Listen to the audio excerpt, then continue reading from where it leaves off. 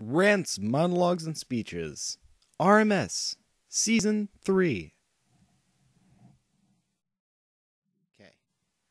Ready, set, go.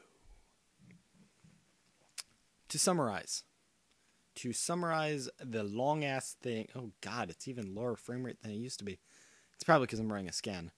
Point being, I'm going to summarize that hour-long video in a shorter one right now. Here's why I say you should no longer have deaths in Nuzlocke and just run hard modes, coma locks, other challenges, and other shit, okay? So, when you have a Pokemon die in a Nuzlocke, they either stay dead and you use them as a martyr, and you completely erase anything of them being an actual character, or you just remember it, but you don't remember it to a point. Or, you remember them and keep them alive through continuation, fan art, and all that stuff that I talked about. But here's the thing about that. If you keep them alive, then all that stuff in the story about any meaning of their death is invalidated because they're not dead. They just died. They're not dead. And then after the run is over, it's like, well, that was all for nothing because they're not dead. They're not dead in the first place. But if you martyrize them and have their death have an actual point to it, then you're being an asshole because you had a chance to keep someone alive and you didn't. You let someone die. So either way, you're an asshole. Either way, you're an asshole. If you let them die for the sake of plot having a point, then you're an asshole. If you keep them alive but invalidate the plot, you're an asshole because you're having people cause pain, get pain, and suffer through this horrible Nuzlocke stuff, and their friends aren't even dead. They just think they're dead, which is fucking worse. God, the frame rate is really bad.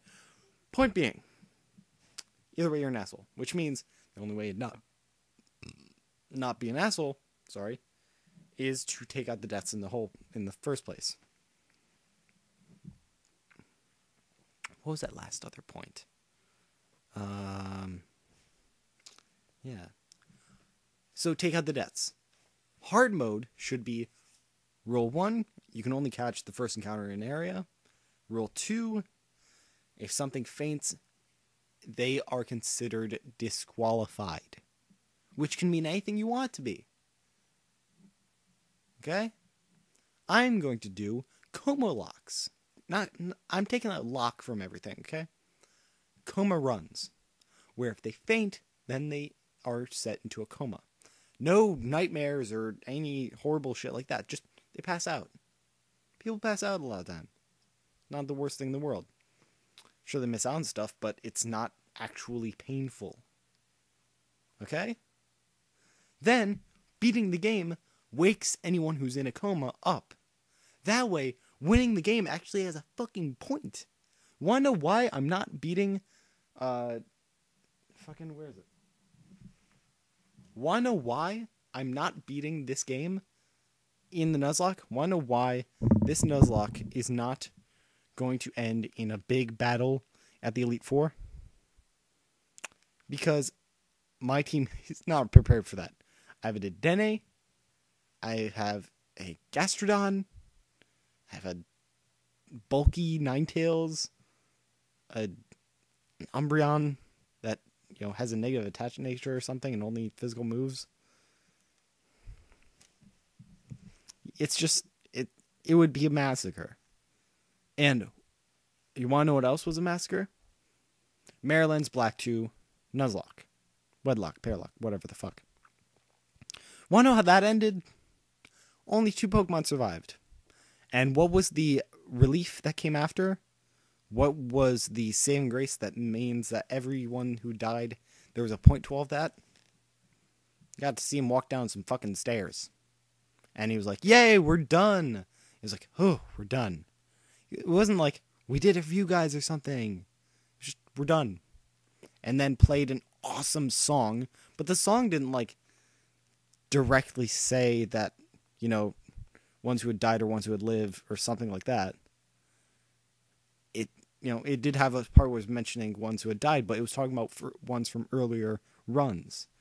It talked that song talked about Pokemon who had died in the run so far, and Pokemon who didn't die until the video was already out and the song had already been created. So it had the deceased characters and living characters on the same playing field. It kept them alive by mentioning them and all that, keeping them as a characteristic. Except for the last 4, where they were just martyrs. That song is really awesome. You should check it out. But here's the point. It would be for nothing. You want to know what happens when you beat a Nuzlocke? Things no longer die. That's your victory. Instead of getting compensated for whatever curse you've had, it just takes away the curse. Like, you've been cursed by a genie or something, and you do all these trials, and the curse gets worse and worse and worse, and then after you're done, the genie's like, okay, you don't have a curse anymore. But I broke all my limbs and everything doing all these challenges, or I was disturbed, or something protruded. This thing is tilting too far up. Whatever the hell, all this stuff that you may have gone through during these trials, Hercules stuff, and then in the end, they're like, continue. No, like, big reward, no compensation, no returning to the way things were, just, you're the way you are now. Anyone who died is dead. No Dragon Ball Z shit. Just, you're not going to have to do it anymore. I mean, unless you start another run. Just a fucking cycle. It has no fucking point. And story is not a point. Just like getting a gun in Australia, getting a gun license, and self-defense isn't a valid reason to have a gun. Okay? Did you know that? I bet you didn't. Stop Nuzlocking! Continue hard moding, continue doing comics and everything, but erase the stereotype that things have to die for your story to mean something. Want to know what I read last year? The Awakening and Brave New World. You want to know how both of them fucking end? A main character fucking kills himself. For no real defined reason other than the author did it for the fucking publicity. And for the fucking emotion that it brings out of people. No sense to the plot. They could have clearly had several other endings. But they chose suicide just because it was flashier. It's like a fucking Fox channel. Fox News channel, wherever the fuck. Point being, I need people.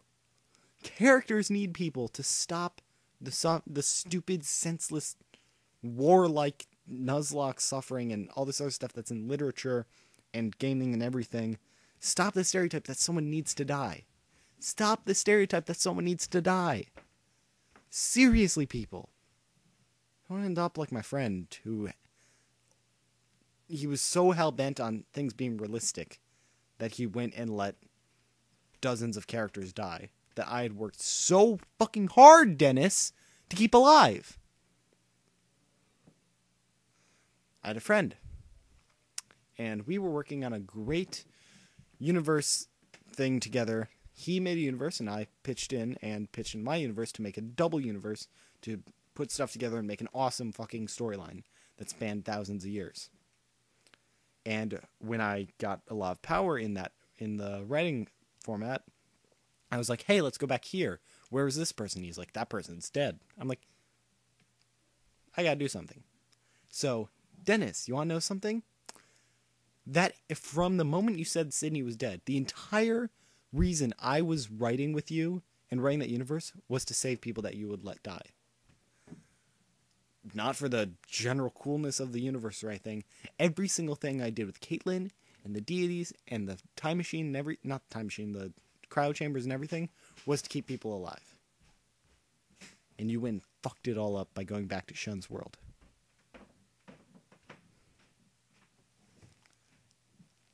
If you have the power, don't let people die. Don't make shit realistic. Go beyond our shitty fucking world. All this that's happening in whatever country, whatever slum, whatever. You're authors, writers. You create theoretical worlds with an infinite power. And in the future, you'll be able to actually fucking live in those worlds. And bring people out of them that are just as real as anyone out here. That's That's fucking cool. Now, when you bring them out, do you want them to have shitty fucking lives? Or do you want to make them as best as they possibly can? Happy. Sure, maybe someone ends up having a shitty life before you have this revelation. And you don't feel like it's right to go change that. I know that feeling. I'm not going to go back and rewrite Taylor's original plotline just to change her. But want to know what I'm going to do?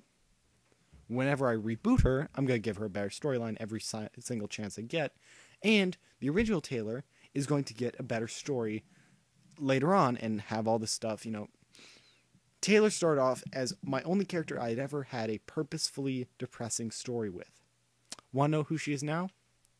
One of my most deep, devoted, intellectual, self-aware, like, doesn't need me to think for her, developed character and mother, and just, like, Kizu. I don't think you realize how insane Taylor and Stella were and in that relationship when she adopted her.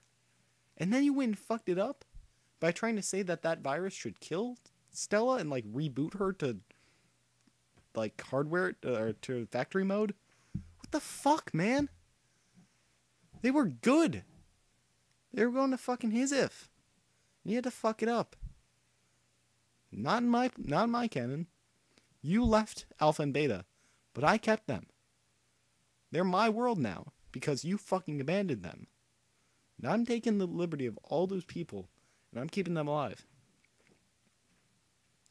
You had to make it normal and reasonable. So you had to make people suffer and shit. I get wanting people to, you know, not live on Cloud 9 for their entire life. But not killing people just for the sake of... This kid had thousands of years of war and stuff over how to spell someone's fucking name.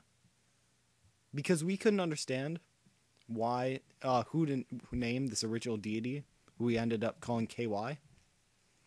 He said, you know what? I didn't really have a reason for why this 1,000-year war thing was going on, but I think that should be the reason. Like, I may have agreed with you at the time, but I don't agree with you now. It may have been funny then, but not now. Jesus Christ, man. Don't be like him. If you're a creative writer, write whatever the fuck you want, but also write what your characters would want. Because someday in the future, they're going to be able to walk around without you telling them what to do. And you really want those characters to be able to come over and punch you in the face or fucking kill you because you told them that killing was a part of daily life? You want to do that to your children or something? Be progressive. Grow the fuck up. Stop doing Nuzlocks. Do hard mode runs. Do stories. Do comics. Immerse yourself. But don't have people die just because you think it's what should happen. Come on, people. Think if you were a character. Would you really want someone just writing that shit to be like, and this person dies because I haven't had anyone die recently? What the fuck is your problem if you think that? Your problem is that you were raised in that society. And that you think that that's okay. It's a defense mechanism. And there's absolutely nothing wrong with you. There's something wrong with the way you were raised. And the only thing that could be wrong with you is if you were an intellectual who understood this and still defended it. Then you're an asshole. Otherwise, you guys just haven't realized it yet. I was doing Nuzlocke and I let things die. Like, there's no bringing back Mel as hard as I try. I didn't develop her enough before she died. My little drill burr. Emma, you probably remember her. That drill burr. Not your fault that she died. My fault that she died. But I can't make up for it now because I don't have the materials to... I could reincarnate her or something, but that original Mel is dead. Because I did Nuzlocke and I was an idiot. And now, I'm not going to let this shit happen anymore. This is supposed to be shorter. Point being, don't be a Kizunami. Not saying it's your fault, where you're raised and everything, but still. Come on. Stop fucking letting characters... Never mind. Point being, the Nuzlocke thing, it goes bigger than you think it goes. It goes into literature. It comes from literature. Change literature. Don't be traditional. Be progressive. Think about characters. They're people. You're going to see that soon enough. Artificial intelligence and all that shit. Okay? You see me in 12 years.